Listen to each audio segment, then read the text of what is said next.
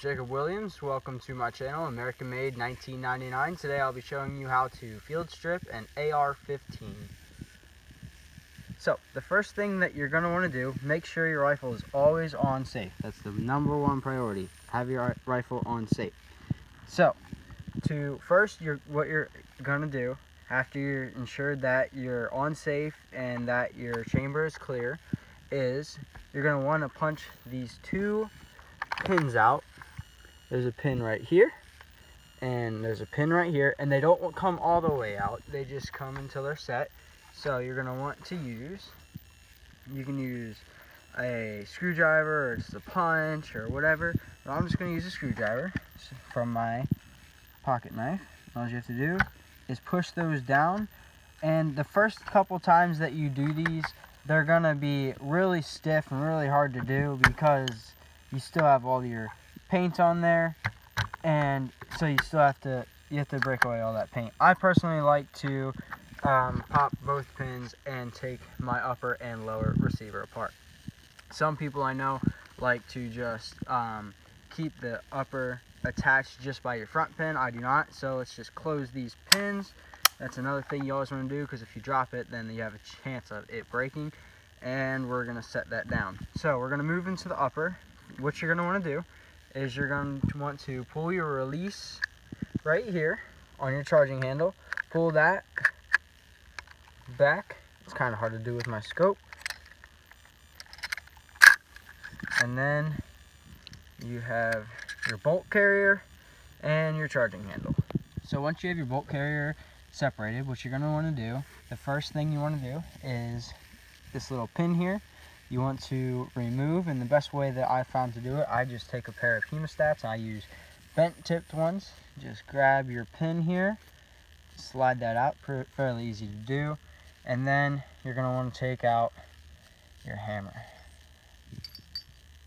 or your pin rather, sorry. And then after you have your pin removed, you can see that pin.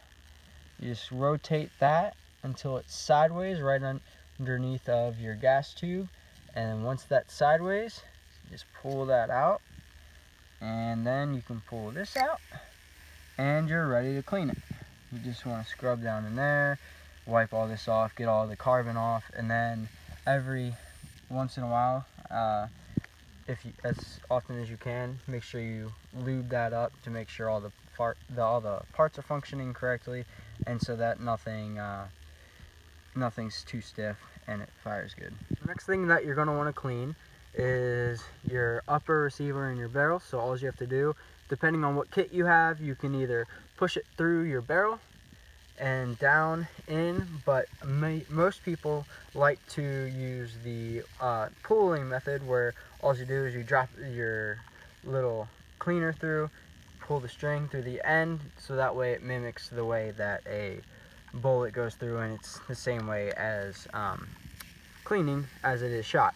And then you scrub all that out, scrub it all clean, scrub it real good. You can see there's another part down in there that you want to clean out, the silver part right there. Yep, you want to scrub that off. Make sure it's all clean, full of all carbon, just so that way your rifle lasts longer, keeps it clean, keeps it well functioning.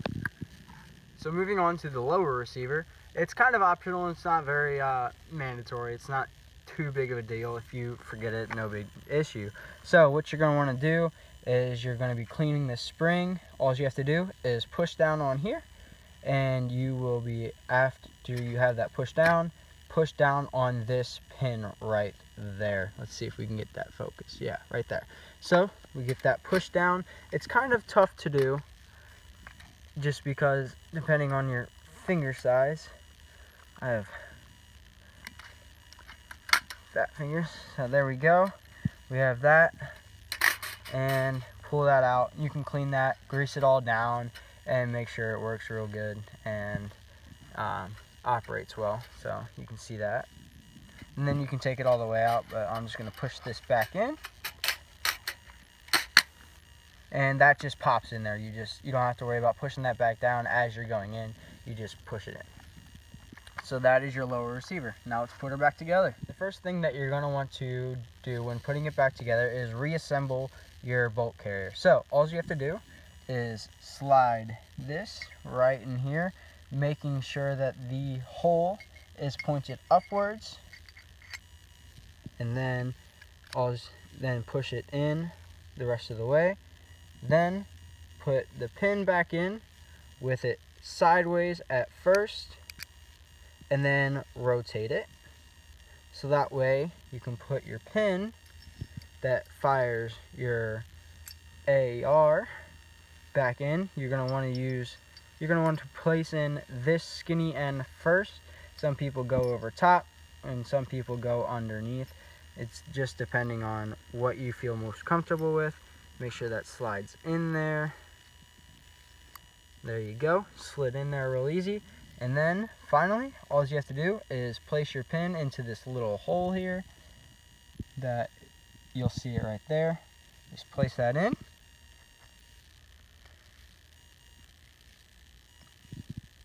And you're good. So if you have trouble getting this pin in, the best thing to do is give it a little jiggle as you're putting it in, and it should just slide in. If you're having to force it, that means you're probably not doing it right.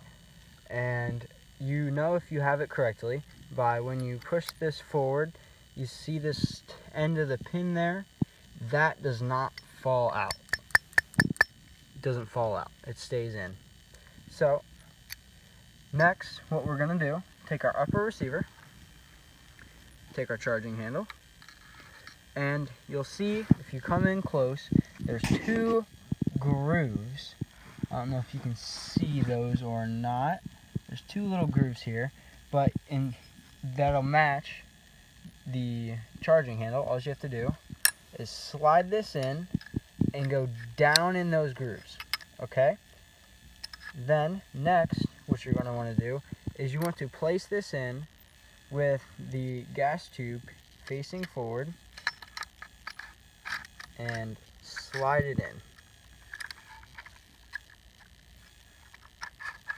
Make sure, by the way, that this is pulled back and that this is underneath of the gas tube, because if that is there, it'll just block it from going in. So pull this back, grab our upper receiver, charging handle, place down,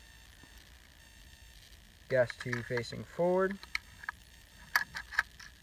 and then it should just slide in real easy, and you can see we are set.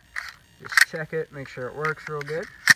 Once you know that you're good to go and that this is all set, you're going to put down your upper receiver once that's all put together, and then you're going to want to take your lower receiver and re-punch those pins back out, and it's fairly easy when it's taken in half, just to grab the tips of the pins and pull them with your fingers. And then what you're going to want to do is I find it is best is if you grab your upper receiver and then you take your front pin, you go down and you set that one first. That acts like a swivel, so that way you know that has to get set right, and you're not going to miss your alignment. And then just push your back pin back in, and it's as easy as that, and you have a completely field stripped and cleaned your AR. This is my rifle. There are many like it, but this one is mine. Thanks for watching.